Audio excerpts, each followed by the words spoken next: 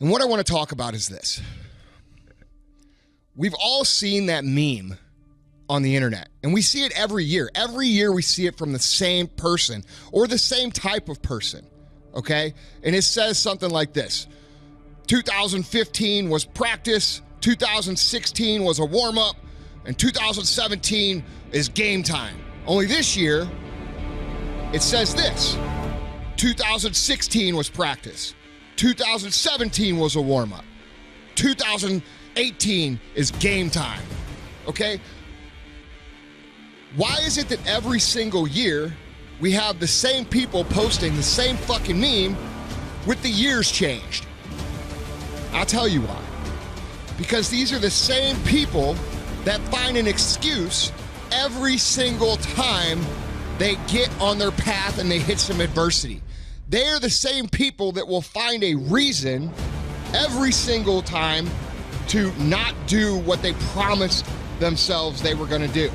They tell themselves little stories. They tell themselves stories like this. Well, you know what? I'm gonna get started on Monday. And then Monday comes and guess what? They don't get started. And then they tell themselves on Tuesday, well, I already screwed up this week, so I'm gonna start again on next Monday. And if it's not the next Monday, it's this. I'm gonna get started after the weekend, or I'm gonna get started after that wedding, or I'm gonna get started after that vacation I take, or next week, or next month, or after Valentine's Day, or after St. Patrick's Day, or after Easter. And it goes on and on and on. And they find a reason to not do the things they were supposed to do that they promised themselves they were going to do over and over and over again. And let me tell you something, guys. If you look for a reason, you will always find one. If you look for an excuse, you will always have one. There's a reason that people post the same shit over and over and over again about New Year's resolutions. Why every year is gonna be their year. 2016 is gonna be my year. Oh, you know what? 2016 didn't work out the way I wanted. 2017 is gonna be my year.